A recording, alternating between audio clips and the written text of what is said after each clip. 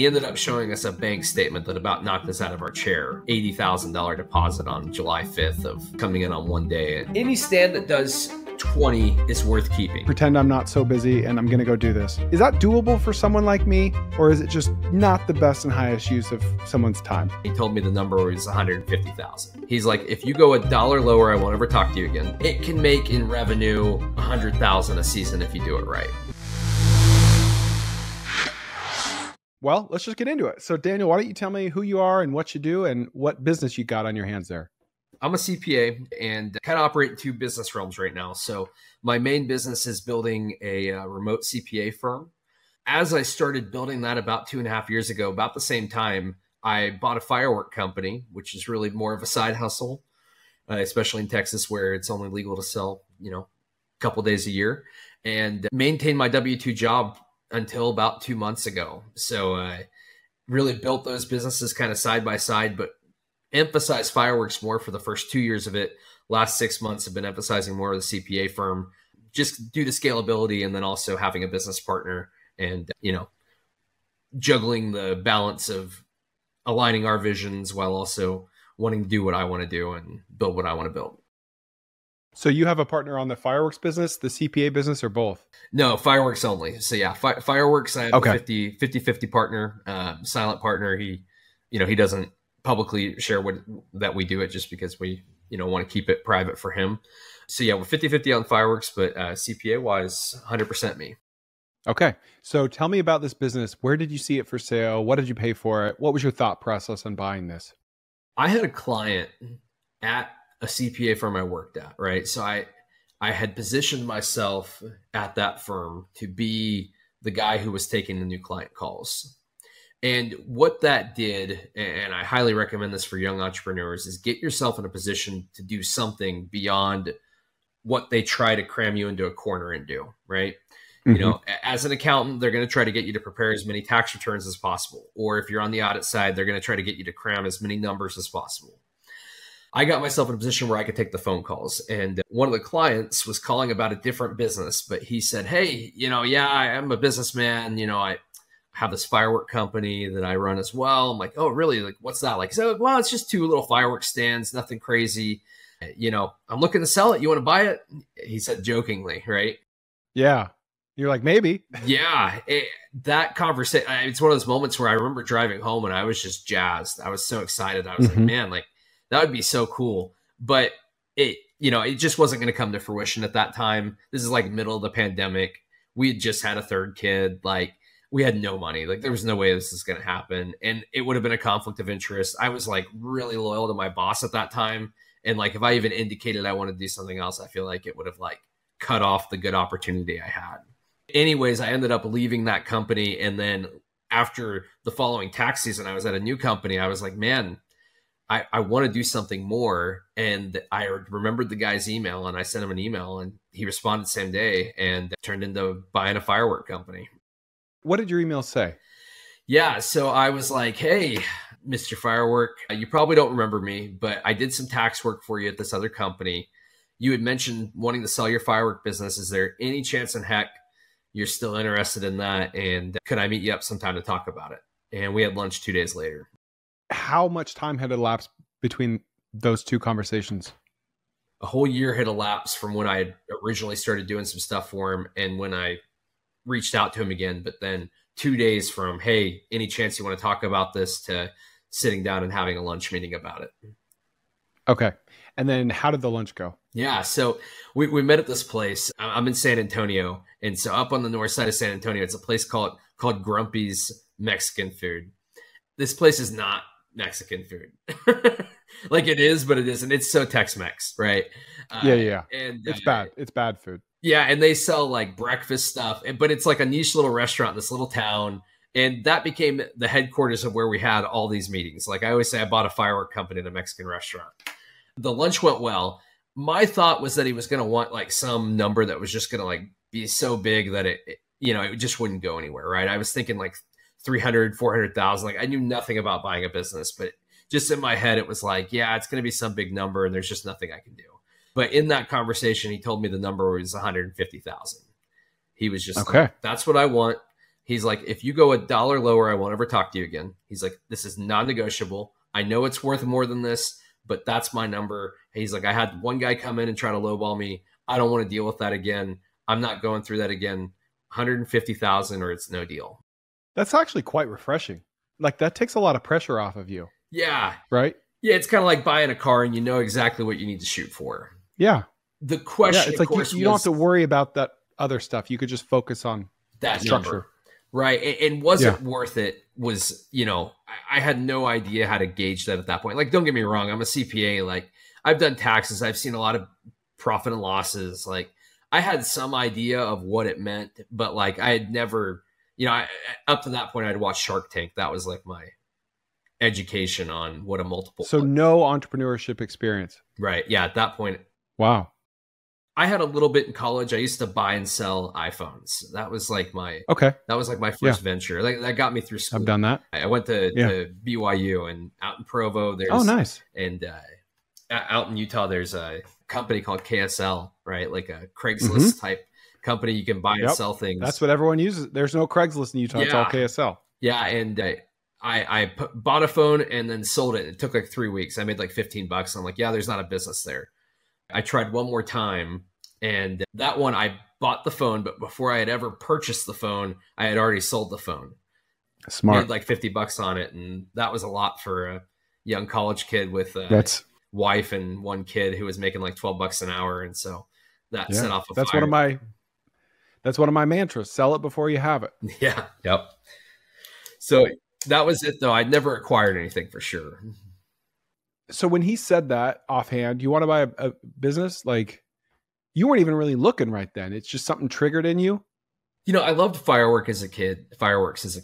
I grew up in Indiana, and you know, every state has weird firework laws. Well, when I was like 8, the governor of Indiana, his name is Mitch Daniels. He's like the president of Purdue University now. So random person might know who he is. He's a fairly popular politician, but one of the things he did, it legalized fireworks, right? And as a kid, that was like my first political thing. Like, that's the first thing I cared about. Like, this guy was going to legalize fireworks. And I was like, Mom and Dad, you got to vote for this guy. Yeah. And so he legalized them. And we went to a fireworks store the first time they opened. And we went on like July 5th. And it was buy one, get 3 free, right? Bottle rocket. Mm-hmm.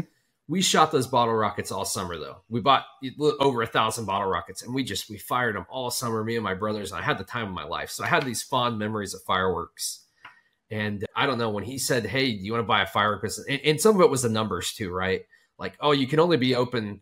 The way he made it sounds like, oh, you know, you're open a weekend and you make like, you know, tens of thousands of dollars. It was like, what? Like, it's a lot of money.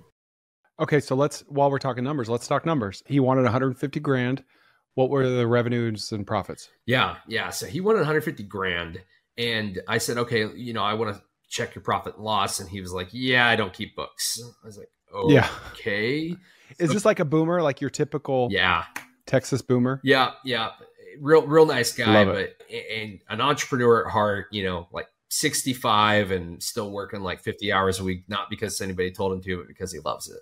That was it for that meeting. He said, look, you know, it can make in revenue about 100,000 a season if you do it right.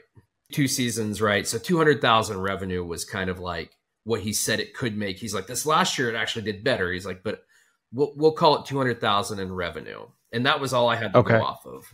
And pretty split 50-50 between New Year's and 4th of July. He said New Year's was better, which blew my mind. I had seen 1 or 2 like big New Year's things. And in San Antonio, New Year's is a big fireworks season. Everybody shoots it off at midnight. It's real cool if you're ever... Well, because it's not 1,000 degrees. Exactly. Yeah. But he said New Year's was better. I thought that was weird. It's turned out to be fairly true. After that, I had to kind of figure out how to come up with the money, right? But I still hadn't seen any numbers or done any due diligence. But he ended up showing us a bank statement that about knocked us out of our chair. Once, and this is once I had a partner.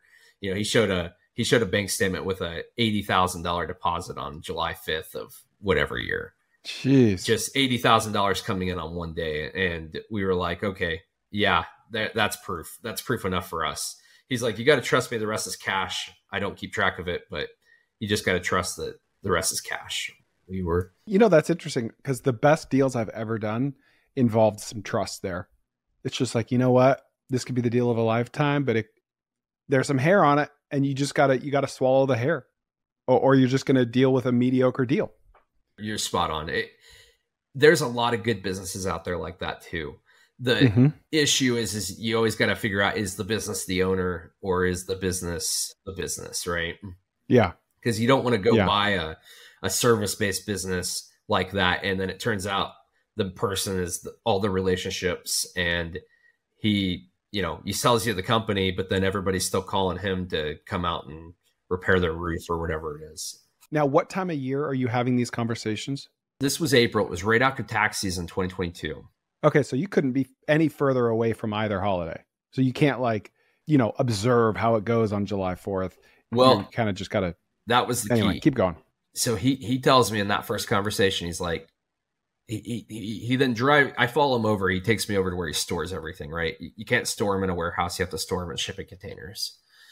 He shows me the operation. He says, look, this is the type of business where once you know it, and I'm not going to tell you anything else unless you're showing me money by May 1st. So this was April 18th, and he wanted an answer with some money behind it by May 1st. I knew the asking price was 150. I had a grand total saved of $0. And so the question became, how the heck am I going to come up with 150,000 in 12 days? Now, I may have missed this, but remind me again what the profit was. 200 grand revenue. Yeah. So he didn't have a good profit and loss, but he basically said it's like a 50% margin is what he claimed. Jeez. He claimed a 50%. So 1.5x multiple. Yeah. He claimed that, if you make 100,000 in a season, he's like, you'll take home about 50 of that. Now, is that you working the booth? That's with you working the booth. Yeah. There were two of them, right? So yeah. There were two stands. So hindsight's 2020 in this conversation, because he wasn't wrong about the main stand, right? His main stand, and we still on the main stand, and that is our best performer. We've grown it from 2 to 5. And what we found is that to replicate what he does at that main one and what we now do at that main one is going to take 5+ years at each location. So the margin is that good at that stand, but not that good once you create a new location. You can't just copy and paste it. You just people have to be familiar with you, and it takes time. That main location just has the perfect storm surrounding it. It's close to a couple of the really big companies. It's right off of a main highway. Anywhere you go in San Antonio, if you want to recreate that, there's already a bunch of other people there. He just happened to be, he got there 10 years ago before anybody else got there. Okay. Is this the one by the coffee shop? Yeah. Yep. Okay. I want to look at it on Google Maps. Yeah. Yeah. The one by the coffee shop. North of San Antonio. You got a huge neighborhood across the street. You got a substation right next door. All right. So it's is it a 4 or 6 lane highway? 4-lane highway. And then who owns the land? We rent from a guy who rents from the owner. So it's a sublease from a subleaser. And okay. Yeah. So, but as far as we know, it's just some family, who's had the land for years and worth a lot of money. And then what do you pay for that? Yeah. So fireworks stands are interesting because you really don't pay monthly. We just set a price with each of our landlords. I'm not going to say it. The only reason I'm not going to say it is that, if a landlord were to go find the podcast, I'd hate for us to want to go get a new location. And when you do a new location, you got to start low. We pay premium for that one. But a new location, the minimum is usually about 2,000 a season. Okay. Yeah. Okay. So it's not a percentage of sales, at least. Right. And somebody might want that. And if it was a good enough location, we're usually pretty open to anything, but we've usually just settled on a standard number. All right, we'll pay you this per season. We try to negotiate the pay after the season just because it's, we only make revenue twice a year. A couple of the landlords have been pretty okay with that. Other ones have been like, yeah, no way. And that's fine. Okay. You just kind of have to factor that into saving up from the prior season. Could you not speed up the process of making a really profitable location by just really investing time and money into finding the best intersection or location possible? You Is that too probably could, simplistic? but the zoning laws for fireworks are That real was my tough. next question. Yeah. You can only put a fireworks stand. They can't be inside any city limit inside of Texas. So any Wow. incorporated city limit, you can't be inside. So you can Hmm. only be in the county and unincorporated areas. Texas has very aggressive zoning laws though, right? So San Antonio is one of the largest cities just by land mass, like in the United States. It's just a massive city. And when you compare the city of San Antonio to the county it's in, it's like 98% of the county. You have to find the spots, and then it's just a matter of finding the rent that someone who will rent it to you. And then a lot of people don't want them there year round. Our main one, we're able to keep there year round, but most of them we have to pay somebody to bring it in and bring it out. And that's usually about $1,500 a season to move a stand in and out. Okay. So $2,000 per season. Like, I know that's like a minimum, it's a range, but it's a single digit percentage of your revenue, but it's hard to find locations. They can't be in the city limits. Ideally, you're able to leave it there year round, but usually not. Do you leave like how many fireworks are left over? I know they don't really expire, right? Do you leave them Yeah. there on site or somewhere else? No, so they have like a 5-year shelf life, which is great. We usually store them off site though, because theft is a huge thing in the firework business. So Okay. you really don't want to leave any fireworks at your locations. And so we don't leave any at our locations. We store everything. Kind of got to hide them then. Yeah. Because you can't put it in a storage unit. It's got to be in a shipping container, but it can't be obvious. Some unmarked shipping container somewhere. Yeah. Yep. And that's exactly what we do. Okay. So you learned pretty quickly that one location was just amazing. It's kind of the 80-20 rule, right? And the other one was just new and small. So we bought the business from the guy, right, with the one location for certain, and then the second location, he ran it that season, right? So he brings us in July. That was the deal. Pay me a down payment, watch me run the business, and then I'll teach you everything from there. Mm-hmm. And then pay me the rest of it at the end of that season. And you get nothing from this first season. He had us at a location, and he was like up front, he's like, it didn't do well. And the summer of 2022 was a really bad drought. So overall, he just didn't do well that season. So like we were pretty concerned, right? He did like 30% less in sales than he had showed us. And it was like, he like gave us an out. He's like, hey, if you want, I can give you your money back. Like, I'm regretting even wanting to get out of it. We're like, no, we want to stick with it. December comes along, right? And we think we're going to have these two locations, and we get in contact with where we're going to go back to. And the guy was like, oh, hey, I don't want you guys back. We're like, wait, what do you mean? He's like, wait, back up real quick. So you ended up buying it after July then, like officially? Yeah. So we made a down payment before July, and then made the second payment in like August. And then that's when we exchanged hands and everything. Gave us the keys. And you brought in a partner to help fund it, because I imagine it's cash only. Brought in a partner to fund it, and then made a seller's note with the seller. Oh, nice. Okay. Yeah. So he took some seller financing, but yeah, I brought on a partner. For me to personally get the money, I had to do a bunch of hocus pocus, second mortgage, getting some money from friends and family. It was a stretch, but I made it work. Real quick, I'll just say, not understanding anything about margins, I'm really glad I didn't know then what I know now, because what I know now, I might have got too scared. There was too much risk. Yep. But the obliviousness and the naivety has really profited. It's a superpower. Yeah. Ignorance is bliss. I heard you say that with the ATM, on the ATM guy's podcast episode. He's like, the margins ended up being better than they thought, thankfully, and there's some truth to that. Interesting. Yeah, sometimes it goes the other way. A lot of times it's worse. In fact, usually it ends up being not as good as you forecast, but sometimes it's the opposite. Okay, so you scramble all this money together, you close in August, and then you just sit on your hands, I assume, until December. Yeah, and at that point, it was just, a lot of the little things we switched. He saw inventory left over, so we had to count all the inventory to pay him for that, right? He just gave it to us at cost. And then just getting used to things. We had to do maintenance. He had some deferred maintenance he hadn't done. But yeah, we thought we were going to have the one that was always where it was at. And then we thought we were just going to, he had even offered, hey, I'll move it back to the other location for you for one season. And like, we hadn't even had to fathom, like, how do you move these things? They're 10,000 pound metal boxes, right? Like, he had done all of that. He had a truck that he did it himself, right? So December, 14th rolls around, right?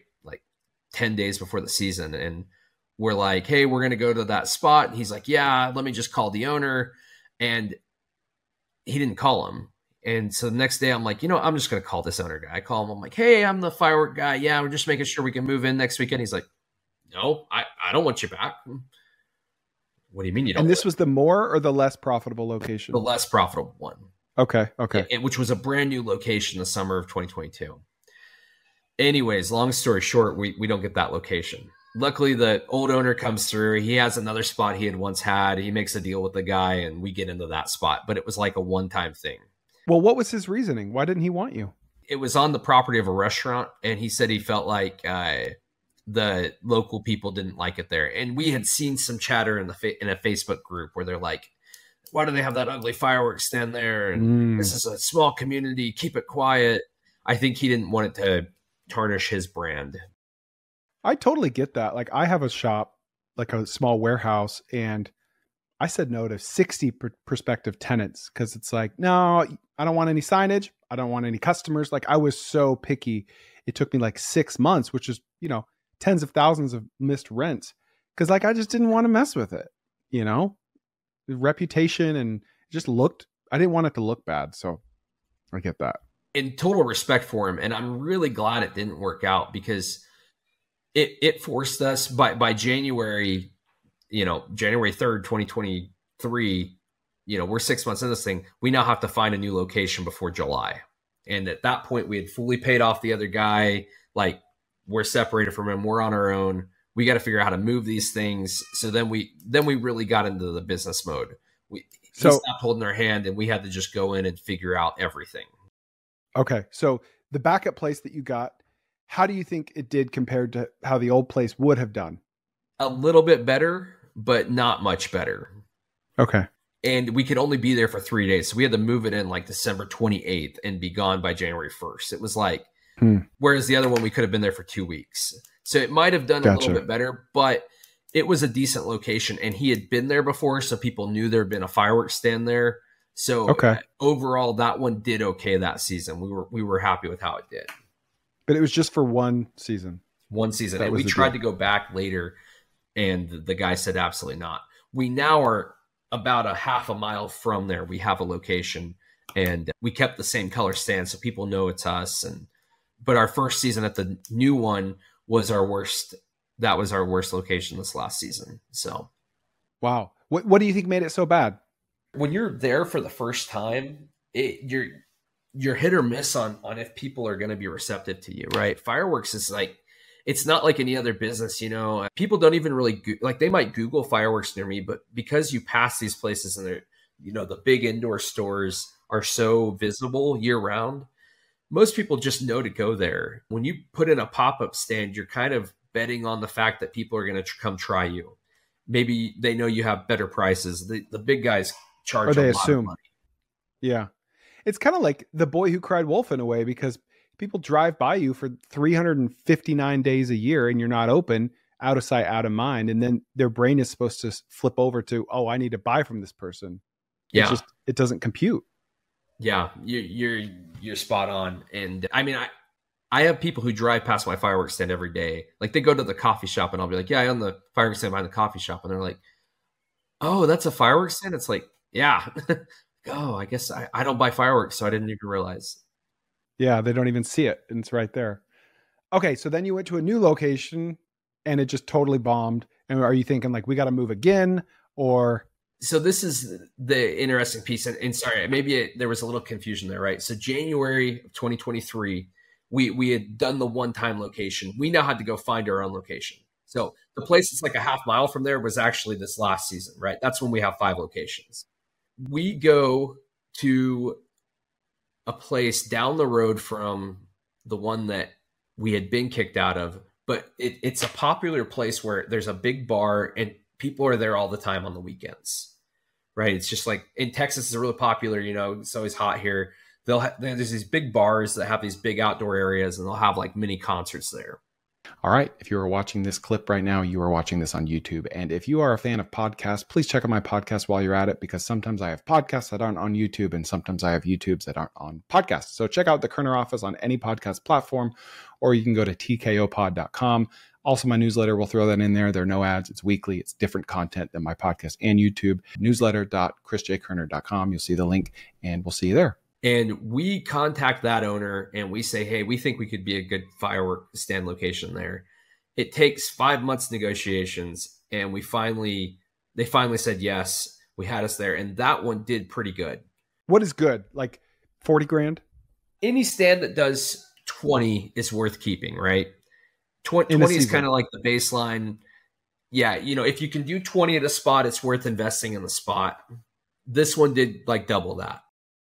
And so it was like, okay. Nice. But see, at that point, we only have I guess I said 40. I said 40. Yeah. I was right. Nice. Yeah. At this point, we have 2 stands, and one of them is doing much more than 40, right? That one just does bonkers. And then we have one that does 40, and it's like, wow, okay. We can repeat this. And that's where we run into our competitor when we're returning our U-Hauls that we use to haul stuff. We run into our competitor. We see him. We go up and shake hands with him. We'd heard of this guy. He had originally been a partner or worked with the guy we had bought our business from. We had heard a lot about him. And we go up and shake hands, and he says, hey, I'm ready to get out of this business. Do you guys want to talk about buying what I have? We said, now, let me ask absolutely. You this. Like, sorry, but why? Like, this, to me, I'm sold. I love the business. I don't care that it's seasonal. Why does he want to get out of it? Can't you eat crap for 7 days a year?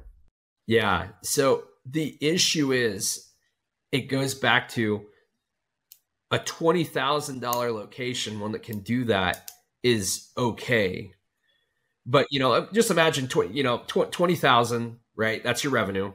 Your product cost, let's just say, is a third of that. A third of the 20,000. Okay. So what? 6,000, right? So 2,000 for rent. So you're down to 18,000, 6,000 for the product. All right. So you're down to 12,000. Your labor's $4,000. All right. So you're down to 8,000. It's 1,500 to move them in. All right. You're down to 6,500. You got to buy a U-Haul to move everything around. All right. You're down 500. You're down to like $4,000 to $6,000 that you make on a location. Because you're not to scale. You need good locations. Yeah. And if all you're making is that, then it's just not good. And his locations used to do well. There was this boom for fireworks during the pandemic because everybody wanted them. And he had seen the boom. And after the boom was over, it just wasn't as good. And he had started another business, and he was like, hey, I'm ready to get out. I want to focus on my other business. I get that. Yeah, and his locations had started doing badly. And it reflected the fact that he had started putting less time into it. Mm-hmm. So this was a competitor, and how many? So you had 2 still. You started with 2. How many did he have? He had 2 operating, but he had an additional stand that he just didn't use. Okay. So he had 3. Okay. But even then, it was like 1.5 operating, because he was really only doing the work at one of them, and he had just leased the other one out to some other firework stand owner. Gotcha. At this point, we're at July of 2023. Okay. And we say, hey, how did your season go? And we had just done 40 at our brand new location, and he had done like 20 at his, and he was like, I'm done. Yeah. And then he had just let somebody else run on the other spot for like $1,000. So he just wasn't making the money. And so we come in, we buy all 3 of his. He has the 2 locations. We say we're going to run on that other location. And this is where we learned that the business is more difficult to scale than it really was, because the main one, we thought, oh, if he did 20, we can do 30. We only did like 23. He had just leased to somebody else. That one only did like 8,000. It bombed. We lost money on it. But once again, when we just put our minds together, and me and my partner, we're really good at finding locations. When we put we put that third one that he wasn't using his all on its own location, and that one did really well. What did it do? About 30. Okay. So that first season. And we're talking, this was January 2024, basically? Correct. Yep. Okay. And what did you pay for the business, for the 3 locations? Yeah. We paid around $100,000. Okay. Which was a good deal because we needed to grow and we wanted to grow. it wasn't as worth it as the first acquisition was. Yeah, still a good deal. Not a great deal, but you want to scale. And I kind of look at this a lot like the vending industry, where it's like you're also paying for a location. It takes time and money to find a location. Yep. Okay, so you've had one season with 5 locations, or you did, and now 2 seasons. You just had your second. Yeah. So how did that go? So July 2024, right? So 3 or 4 months ago, we get rid of the one that only did like 8. We just move out of there completely. And there's a whole story for that. I could tell you a great story about that. The owner of the land put his own fireworks stand right next to ours. That's why it did so bad. Just because the lease was probably like 1 page and didn't protect you against that. Oh yeah. None of these guys are good at keeping leases. We've had to overhaul the leases. What did that one do when he was right next to you? Did you leave it there? That was the one that only did 8,000. Yeah. I mean, what did it do the season before? We don't know, because that's where he had just leased it out. Oh, okay. Yeah. So well, how did that conversation go when you roll up one day and you see another one right next door? Yeah, you'll love this. So we bought the second business. Like, we acquired our competitor about August of 2023, right? So 14 months ago. On like October 5th, we get a call. This is from the guy we had been acquiring it from. And he says, "Hey, look, I feel real crappy about this, but I'm just going to tell you how it is. The guy at that one location, he's putting his own fireworks stand on there. He says that the lease is null and void because I moved off.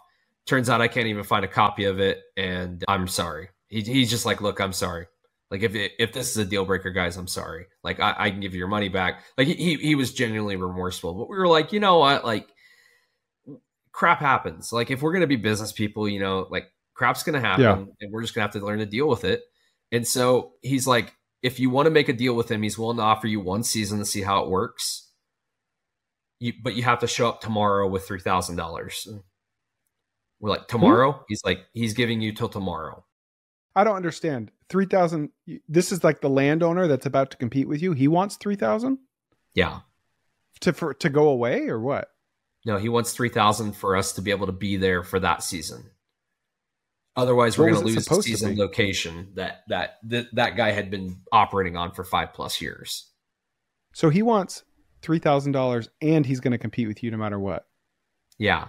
Now, the caveat there is that he said he was going to compete, but he's one of those guys who's kind of all talk. Like, he didn't have a stand. He hadn't bought his license. He hadn't done anything to that point, and we're in mid-October. So we thought maybe it was all talk. So we went over, made a deal with him. We told him we forced him, though. We were like, we want to be exactly where we've been. You need to be at least 20 feet from us. We got some of the things we wanted from it, enough to say, you know what, like, let's just do this. And yeah, we had to show up the next day with $3,000 and do the deal. It was do the deal now or don't get off my property. Yeah. And in retrospect, you would have not done the deal? Yeah, sure. I mean, in retrospect, like, knowing what I know now, yeah, I would never be on the same property as another stand again. But with the time constraints we had, it takes a long time to find a good location. Like, people don't just, hey, I'm going to bring my fireworks stand over and shake hands with you. Like, we've found it takes an average of like 4 to 6 months to just do a deal. Like, you have to approach someone. They got to think about it. You got to explain it to them back and forth and back and forth and back and forth till they finally agree and you write them a check or give them cash. See, this is tough. It's tough because it's like, I like making asymmetric bets, right? Where I can like invest $10 and get 100 or lose all 10. That's asymmetric, right? Yeah. This is like an asymmetric bet for the landlord in the wrong direction. Like, downside versus upside. His downside is, you know, and like, this probably isn't realistic, but if they don't know the fireworks industry, they're thinking this thing could explode. I could get sued. He's thinking that's the downside. And his upside is $2,000, $3,000. Like, it doesn't make sense. So is there anything you could do to align your incentives better? Be like, listen, this thing can make $100,000. I'm going to give you 10% of that. My success is your success. Is that a thing? Honestly, it could be. It would be contingent on having a location where somebody wants your thing on their property year round. And we've found that the best locations, that's just very difficult. So one of the new ones we found, we it's on the property year round, and it's great, and it's a good location. But the reason they let it be on it year round is they're not doing anything with that land. It just happens to be at an intersection where the owner of it is a company that might build a restaurant there someday. Any stuff off a main highway, there's already so much demand there. They really don't. There's just not a lot of room that they want to bring a fireworks stand and put it's like real estate. Everyone wants the highest and best use. This is like the lowest and worst use. Yeah. Okay, so how much does a license cost? And you need one per location? Yeah, you buy one per location. Surprisingly, licensing is not bad. You're getting a state license, and then you're getting a county license. So it's only a couple $100 per location. Is there any other red tape other than just zoning? Ton of it. Any other place, right? Like most other states, you can do a pop-up tent, right? If you ever go to get fireworks in most states, around 4th of July, there's tents outside Walmart parking lots, Kroger parking lots, malls. There's always places. In Texas, you can only sell out of a enclosed container, preferably a shipping container. If not, you have to build it out of like a certain material. It has to fit all these things. The barrier to entry is tough. You have to have certain electrical, and then it's county based, right? So like one county's fire marshal will have one set of rules, or at least he only enforces 3 rules. Mm-hmm. But then we have one county where the fire marshal is like enforcing like all 25 of the state's guidelines. And like, if you don't have everything to a T, they shut you down. What are like the most difficult things to adhere to? Just that, the fact that you have to operate out of the container, right? And then moving the containers, it's just not an easy business to like dive into, right? Yeah. I mean, how many people do you know who can pick up a shipping container and move it? Oh, I've had it done before. I've got some stories about that, man. Yeah. Oh, geez. I could tell you shipping container stories, but yeah, I agree. You don't even have power there on site, do you? Or do you? You gotta do it from a generator, and then you don't have bathrooms on site for your people. So do you get a porta potty, or do they go? You go to the coffee shop. Yeah, the coffee shop doesn't have a bathroom. Oh wow! Oh, it's just like a drive-through. It's a drive-through only place. Okay. Yeah. So this last season was the best one we've had so far, just overall operational wise. We've got it where we have managers running each stand. We found a good 5th location, so now we have 5 solid locations. 2 of them are year round. The other 3 we're moving in, moving out. But now we have a season under our belt at each one of them. This will be the first season where we have all 5 locations, not a single one of them new. And at this point, we're both really enjoying just wanting to build it the way it is. We don't really see ourselves wanting to grow anymore, because I'm very focused on building my CPA firm. My business partner is very focused on his career. Our families, we both got kids, multiple kids. And so for me, I see it as a good cash flowing asset that I hold. And then I think the biggest key is that it keeps me true to my brand, right? What I love about what you're doing and your podcast and your channels is you're true to that co-founder's brand, right? You're true to these scrappy guys coming in there, I'm assuming from probably not much, right? Maybe a degree that your family maybe helped you with, right? I don't know your whole story, but, and you're building the American dream in multiple ways, and you're helping others do it. And for me, that's one of the reasons I think I'll just probably keep fireworks as a piece of my assets, put it under a holding company for the future. It keeps me true to my brand. I'm a small business guy. I'm a scrappy entrepreneur, and I can look an entrepreneur in the eye as their CPA and say, hey, I know what you're going through. I know what it's like to have somebody cancel your lease 2 days before you're supposed to sell. I know what it's like to have an employee steal money from you. I know what it's like to have bad accounting. I know what it's like to have a landlord compete directly with you and have absolutely nothing you can do about it. Most people do not know what that's like. I don't think I've ever experienced that. Yeah. And so I love it for that aspect. It's helping me grow what's going to be a small business entrepreneurial empire of my own that all started with a fireworks stand and a phone call at a CPA firm when I was 25 years old. Yeah, that's awesome. It's kind of like the professor, the entrepreneurship professor or business professor that never had a business. right? It's Yeah. like, you're speaking from a textbook and you're like, hey, I'm speaking from real life. What do you think you'll do in revenue this year? You're like optimized, you've got 5, you got solid locations. What are you hoping to do in December? Yeah. So that season, the goal is to get up to 200,000 for 5 locations, right? Okay. Thinking back to the beginning, it was 100,000 for 2. Our Mm-hmm. thought was, oh, you add 2 more, you're at 200,000. You add 5, you're at 250 or 3. Easy. It's been a struggle to get to 2. The goal is to get to 2. We want to get to 200,000 in revenue for the 5 locations.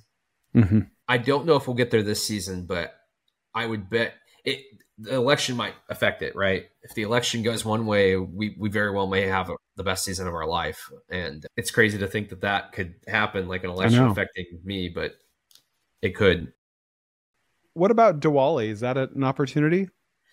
It's funny you ask. Diwali is a cool season, and we really want to sell for it. But the state allows you to sell, but your county has to give you permission. And we were denied by the county due to, we haven't had a lot of rain.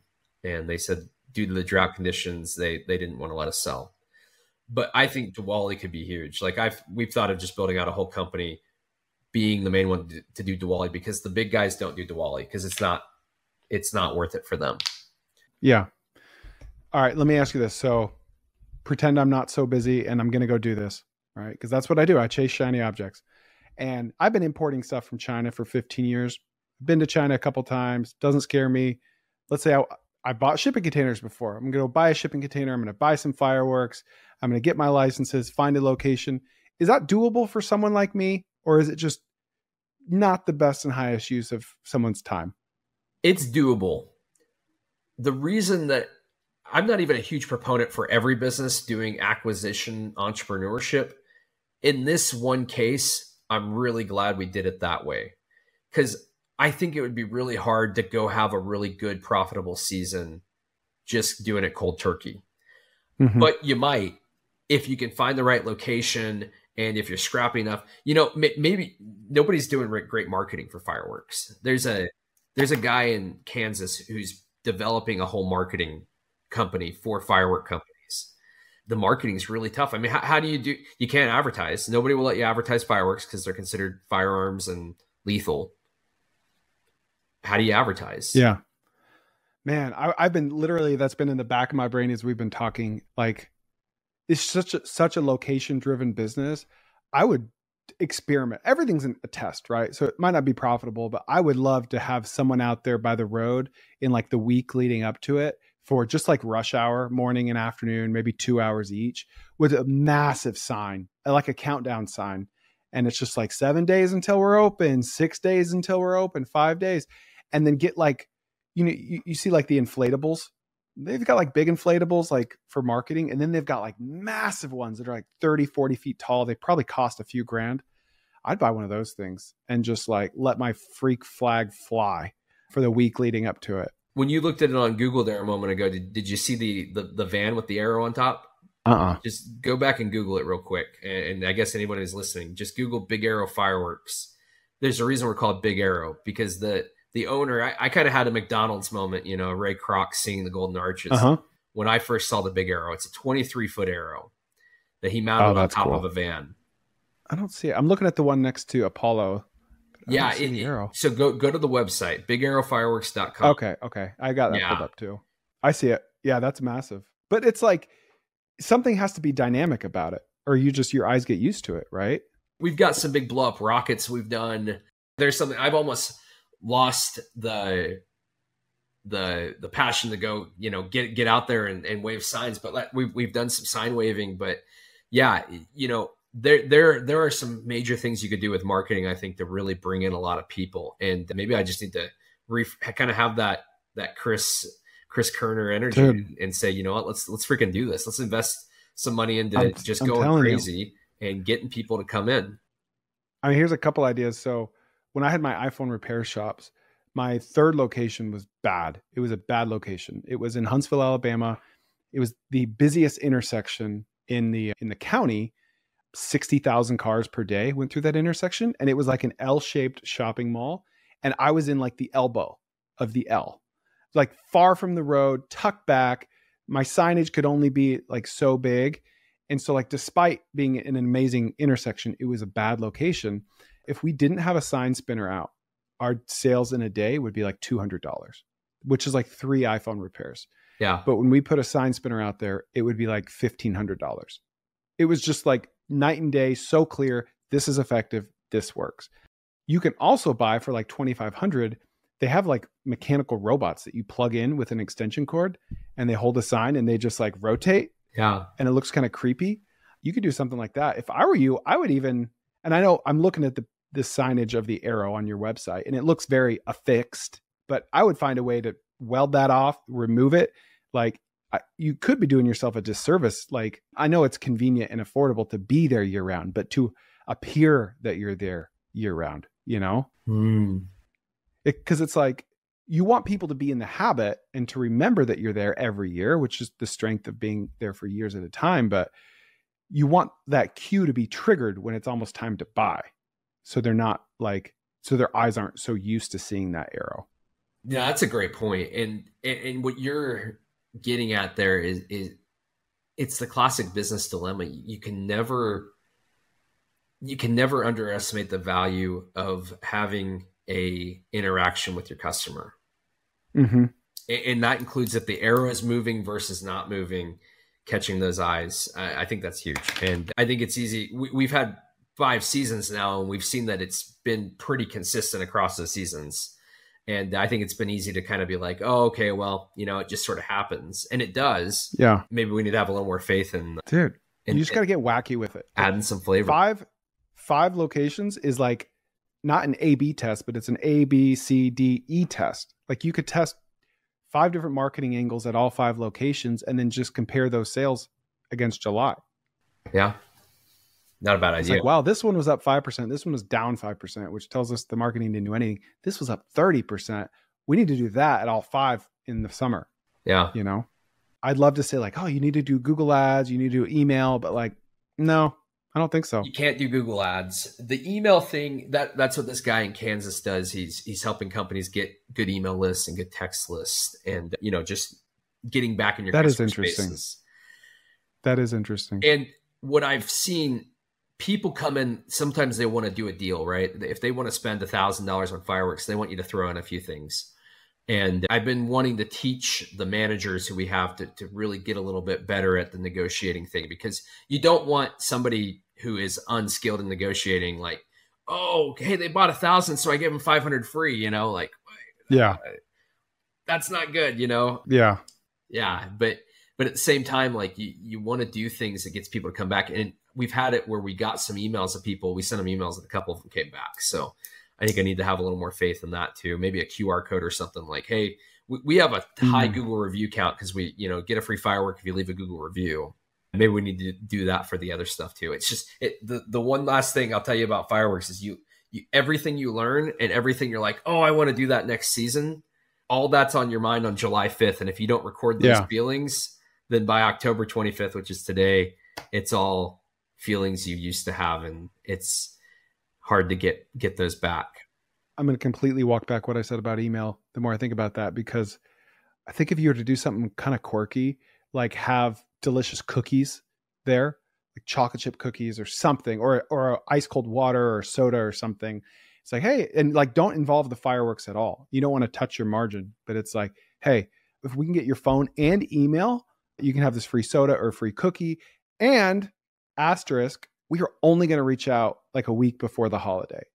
We'll reach out to you twice a year. We don't want to spam you. We just want to remind you, like, you're just being totally transparent. We want to remind you that you're here.